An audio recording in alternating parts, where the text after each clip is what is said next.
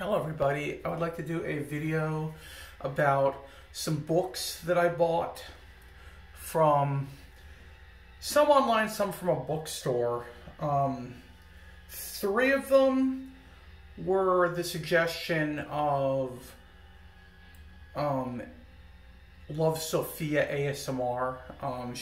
She said they were kind of like romance novels, but I actually found two of them one of them actually was in the young adult section, and the other two would have been as well if I had gotten them there, but I got them at the bookstore. So the first one is The Conspiracy of Us, Map of Fates, The Conspiracy of Us. It's a book, a young adult novel series. There's 3 books. It's written by Maggie Hall, and it basically says 16-year-old Avery Wells' newfound family is part of a powerful and dangerous secret society known as the Circle of 12, and they believe Avery is the key to an ancient prophecy. Some of them want to use her as a pawn, some want her dead. To unravel the mystery threatening her life, Avery must follow a trail of clues from monuments of Paris to the back alley of Istanbul and 2 boys who work for the Circle. Beautiful, volatile, Stellan, and mysterious, magnetic Jack. But both boys are hiding secrets of their own, and when the clues expose stunning new information, Avery realizes the conspiracy they could destroy her life if it doesn't destroy the world first. Now, from what I've been told, this book series deals with a love triangle, so between the 3 of them, the 2 boys and her on the cover, I'm guessing. So that is book 1. I got this from Amazon. It's a paperback. Used, of course, and this I think is new, and this is the one that Love Sophia kind of brought up on her channel. She really liked the pink cover, the beautiful pink hues cover, and it's also pink on the back. This is the second book, Maggie Hall, Map of Fates, A Conspiracy of Us. So it's actually a Conspiracy of Us books, but each one has a different. I guess this is the first one that I just showed you, and this is the second one. This is a hardcover. I believe it's new. Praise for The Conspiracy of Us. A Da Vinci Code style thriller for teens. Yes, please.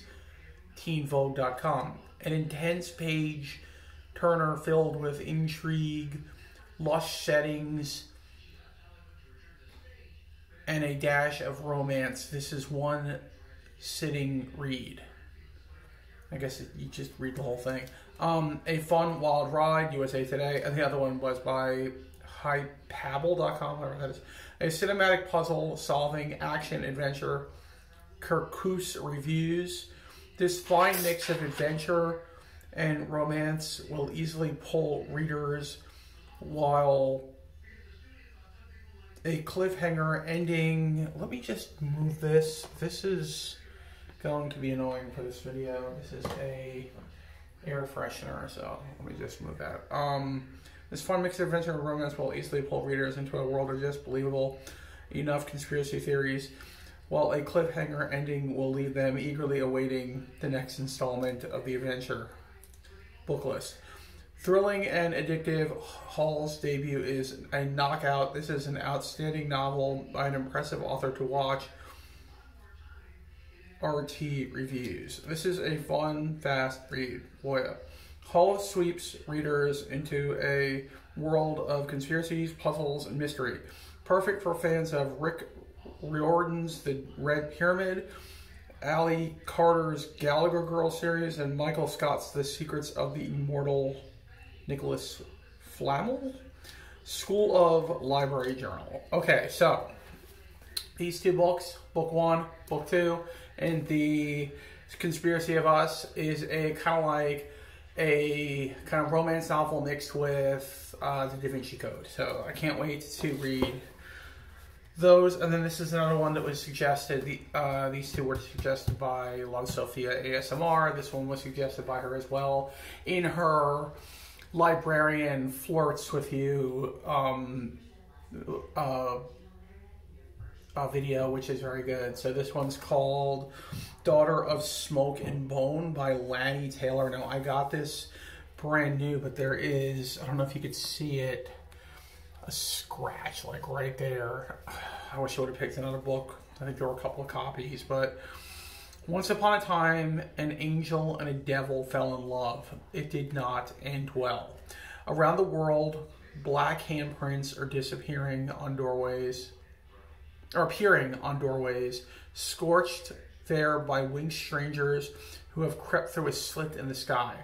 And in the tangled lanes of Prague, a young art student named Karu is about to be caught up in a brutal, otherworldly war. When a stranger, beautiful, haunted Akiva fixes his fire-colored eyes on her, the result is a star-crossed love whose roots string deep of a violent past. From Master Storyteller and National Book Award finalist Lanny Taylor comes a sweeping and gorgeously written modern fantasy about a forbidden love, an ancient epic battle, and hope for a world remade. This was described kind of as a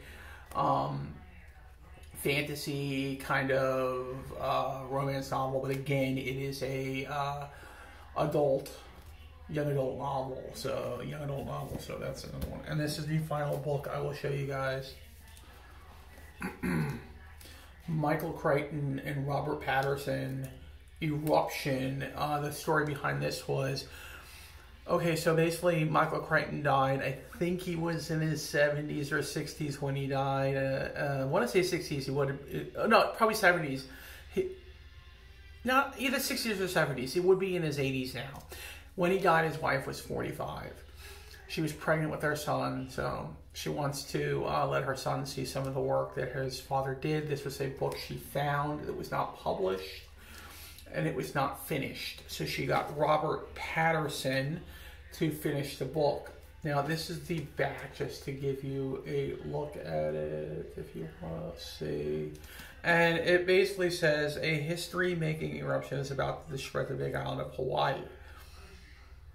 And the U.S. military has made a terrible mistake that could mean the end of life as we know it. Wow, sounds pretty cool. And Crichton is the master storyteller. I love his writing. So I can't wait to read these books. I'm currently in the middle of reading a book about meditation. Like it's about meditating and stuff, and how it can calm you down, how it can make your mental health better and stuff like that. So can't wait to finish that one and then start up. I think, I don't know where I'm going to go next. I think I'm going to go Star Wars next, actually. Hold on a minute. Let me show you the Star Wars book I'm going to read.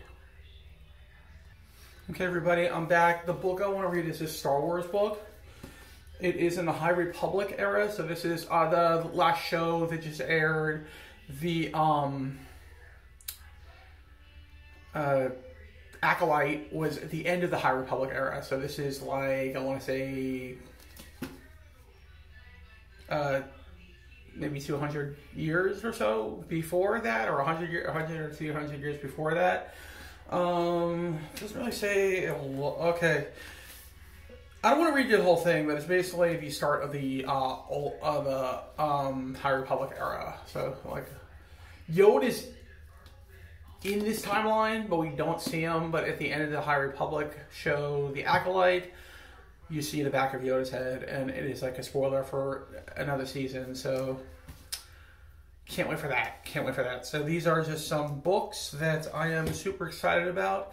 I hope you enjoyed my video, and I hope you enjoyed my different location here. I'm in the bathroom for the middle of the house. There might be a nice echo in here. I thought it would be a nice place to do a video.